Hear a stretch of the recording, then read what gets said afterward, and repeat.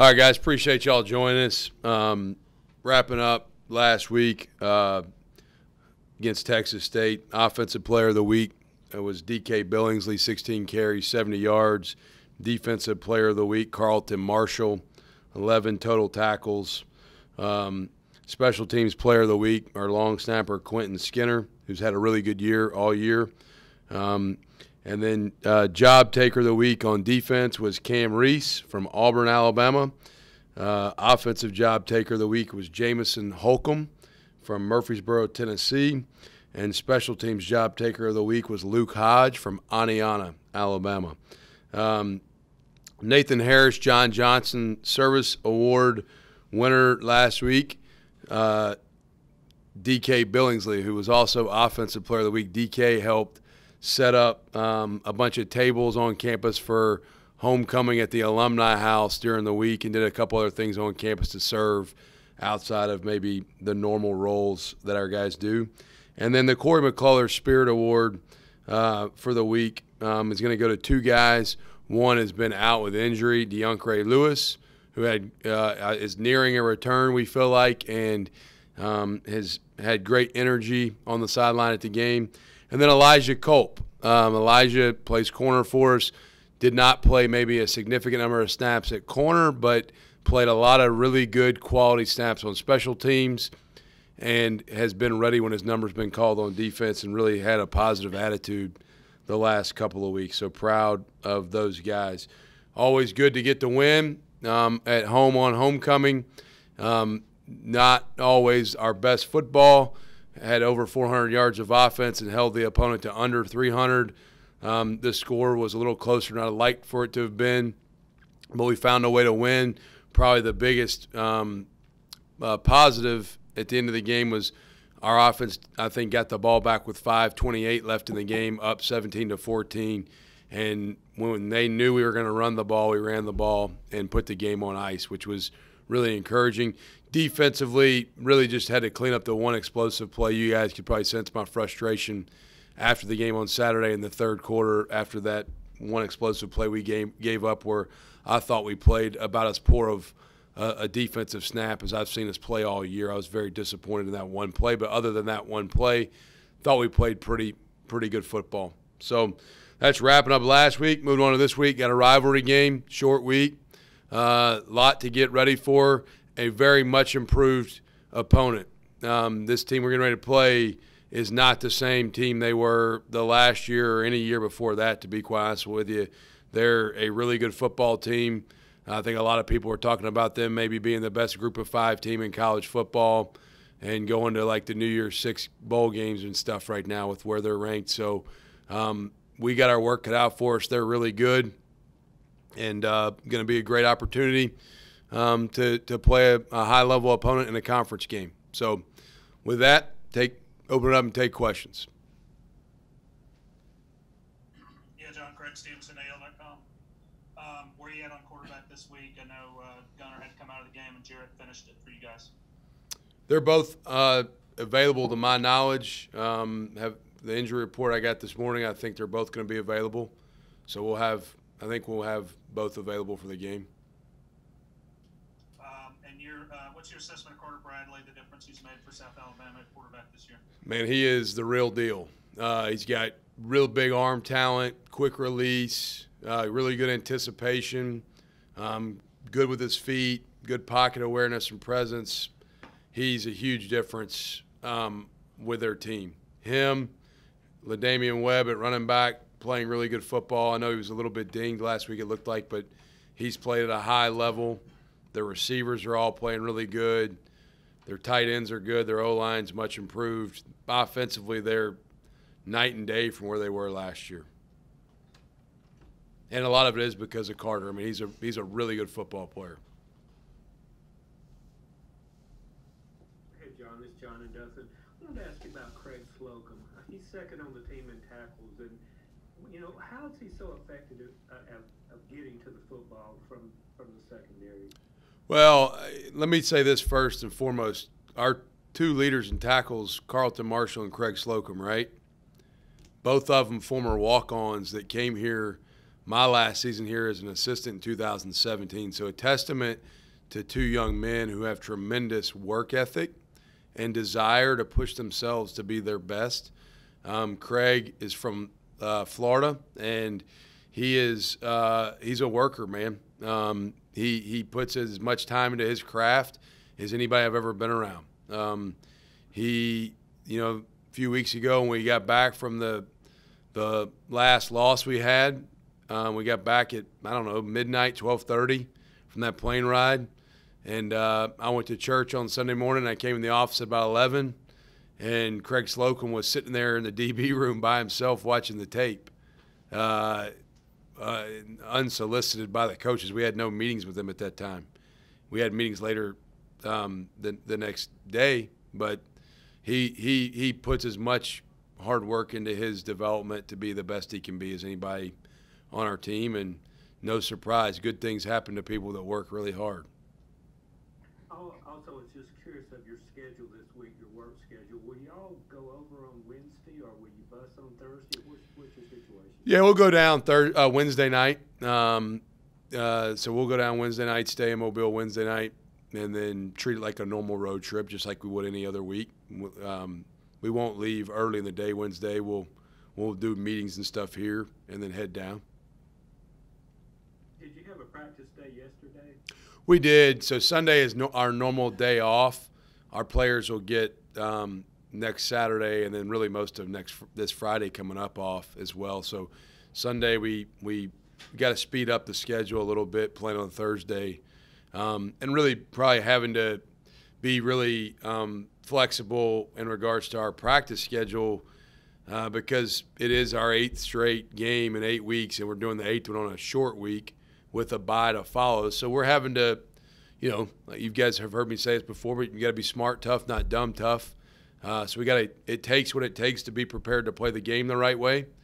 So there's a lot that we're having to get in a short time of what we need to see picture-wise from our opponent and what we need to do to help give our guys the best chance to be successful, but also make sure that they show up Thursday night as fresh as possible because, it doesn't really matter, but we got to take into consideration it's our 8th straight game, and South had a bye 2 weeks ago, so we've got to make sure our guys show up ready to play fast Thursday night. Coach Sumrall, it's Jamal in Montgomery. I know there's no need for any extra added juice or anything with this game, but when you look at the conference standings on the West, you guys are 1 and 2 respectively. Does that maybe, give way to a little more, we really want to get this game because if we win this game, then we'll be at the top of the division there? Yeah, I think that's pretty clear. I mean, there's a lot of things around the game, the battle for the belt, it being a rivalry game, which is what makes college football fun, right? Like, that's exciting. The conference implications, right? We're both one win away from bowl eligibility, and everybody's been talking about South's one of the schools that could be in the New Year's Six potentially. And it's on TV is what I was told earlier today. I haven't been paying attention to that. I don't care if we play the game on TV, the radio, or whatever, but it's on national TV. But if you get caught up in all the stuff that's on the periphery that really has no effect on how you play the game, you can get distracted too. So while there is motivation, if I got a problem to motivate our team to play in this game Thursday night, then we got real issues that are more severe than what I can even try to figure out. So if you're not emotionally excited about playing this game, you probably need to check your pulse or figure out why you're doing what you're doing. For us, it's about really focusing on making sure you're prepared and that you're ready to execute at a high level and play with tremendous effort. And, yeah, there's a lot of things around the game. And I addressed those things with our team yesterday, but I'm not going to talk all week about the prize that may be at the end. It's about how you run the race, all right? And if we get so focused on the prize, you lose sight of running the race the right way, and we got to prepare to run the race the right way.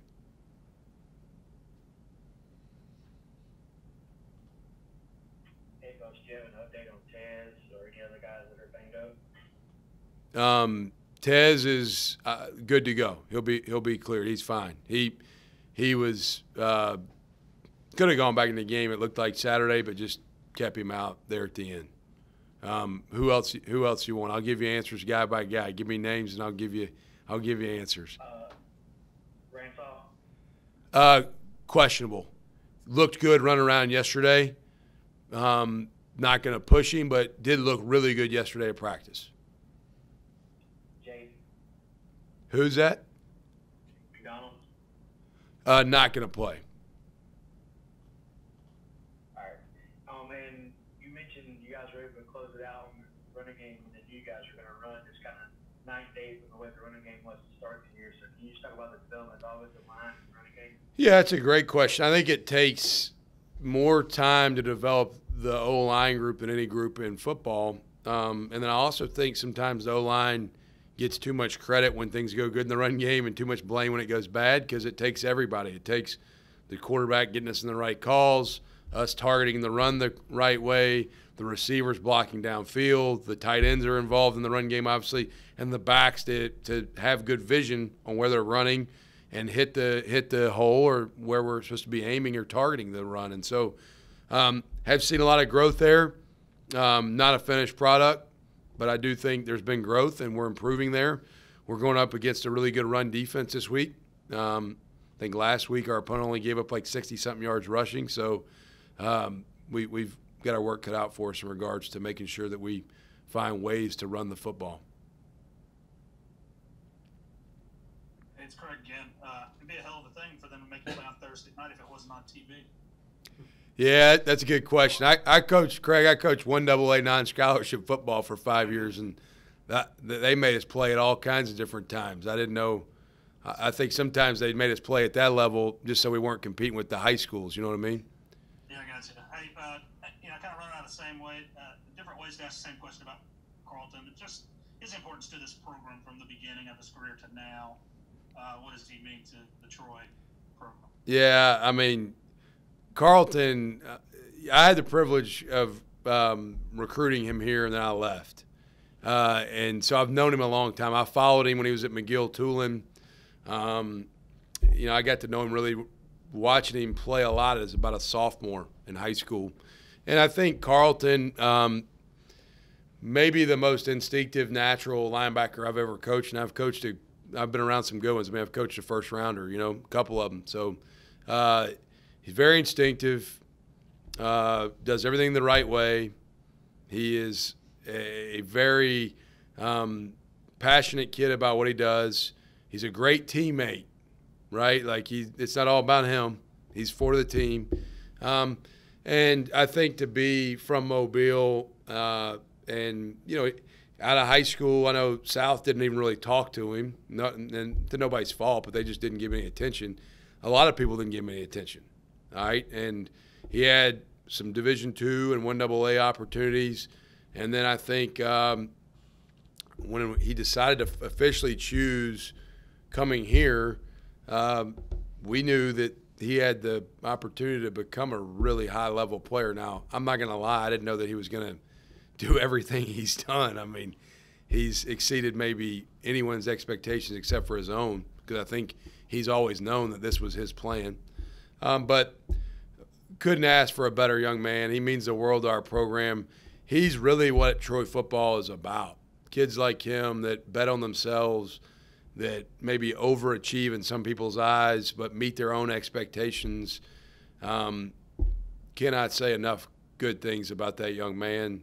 Honored to be able to watch him play. I mean, so proud of him.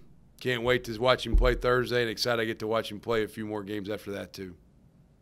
Yeah, one more thing. The game and a half he was out, how much you guys miss him and what kind of levels he's been playing at since he got back. Oh, we missed him. You don't lose a guy like that and not miss him. We missed him significantly, but he has come back and brought the same value he's always brought on the field. He's a tremendous playmaker, but he sets the tone, and he holds others accountable for the standard that we want to play defense at here. And like I said, he affects other people at a high level. So good players play the game the right way and do their job. Great players affect other people while doing their job at a high level. That's what Carlton is. He's a great player. Thanks. Thank you. I have one more, Coach Sumrall. It's Jamal again. Yeah. Bikes. I know DeAndre, has been out a couple of weeks, and Michael really had a big catch for you guys there in the second quarter that helped get you guys in the field goal range. Just talk about his ability to be able to make plays, I guess, when his number's called.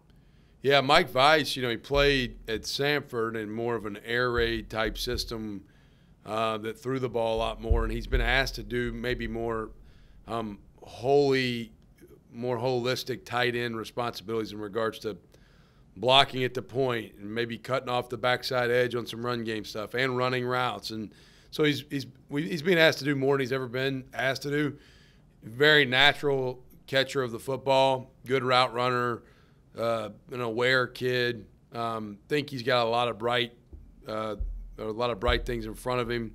Proud of his growth and development in so many ways, and he stepped up. He's made an impact on our special teams, and he's made an impact on our offense, and feel good about, you get DeAndre back, and you've got Mike, and you've got Allendike, and you've got A.J. Lewis. I think that tight end room has got some quality pieces in that room that care about playing the game the right way and play it really hard, and I think Mike has stepped up, and like I said, I think Mike is just scratching the surface of where he can go with his development.